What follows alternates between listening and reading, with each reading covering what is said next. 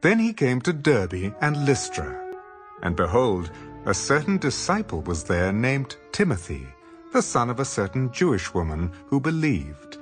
But his father was Greek. He was well spoken of by the brethren who were at Lystra and Iconium. Paul wanted to have him go on with him, and he took him and circumcised him because of the Jews who were in that region, for they all knew that his father was Greek.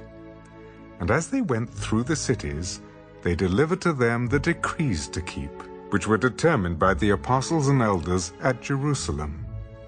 So the churches were strengthened in the faith and increased in number daily.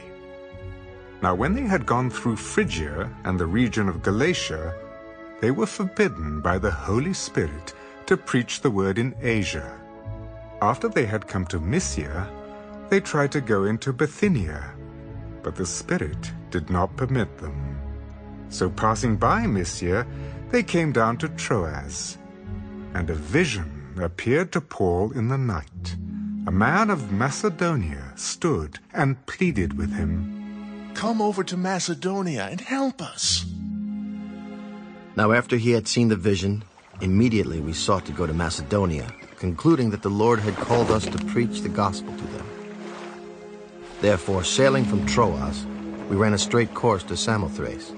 And the next day came to Neapolis, and from there to Philippi, which is the foremost city of that part of Macedonia, a colony.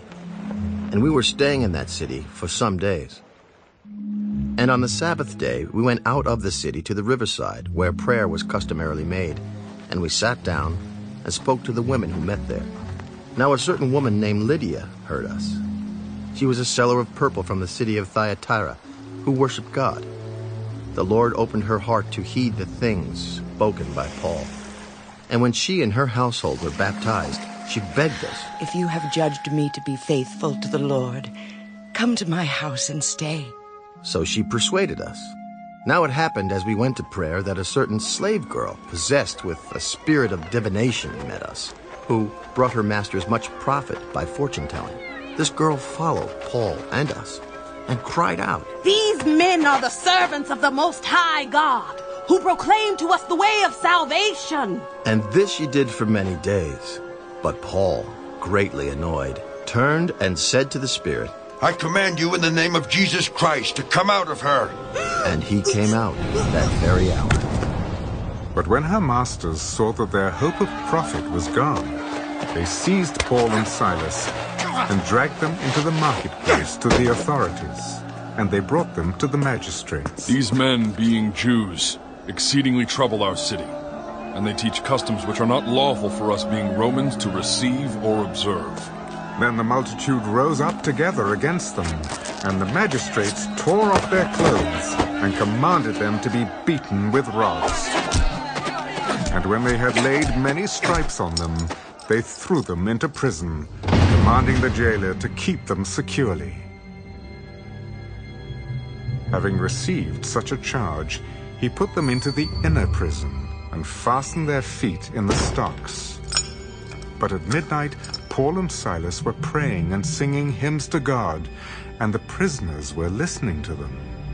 Suddenly there was a great earthquake, so that the foundations of the prison were shaken, and immediately all the doors were opened, and everyone's chains were loosed.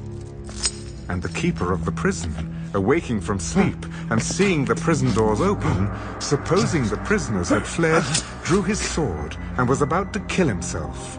But Paul called with a loud voice, "Do yourself no harm, for we are all here."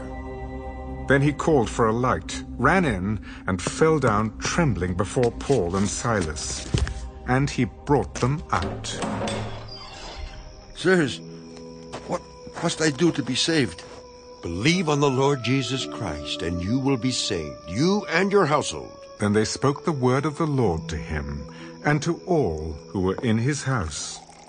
And he took them the same hour of the night, and washed their stripes. And immediately he and all his family were baptized. Now when he had brought them into his house, he set food before them, and he rejoiced, having believed in God with all his household. And when it was day, the magistrates sent the officers. Let those men go.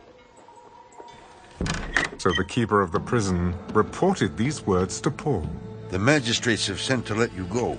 Now therefore, depart and go in peace. They have beaten us openly, uncondemned Romans, and have thrown us into prison. And now did they put us out secretly? No, indeed. Let them come themselves and get us out.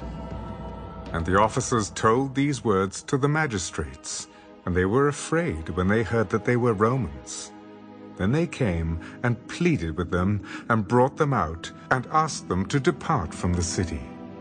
So they went out of the prison and entered the house of Lydia. And when they had seen the brethren, they encouraged them and departed.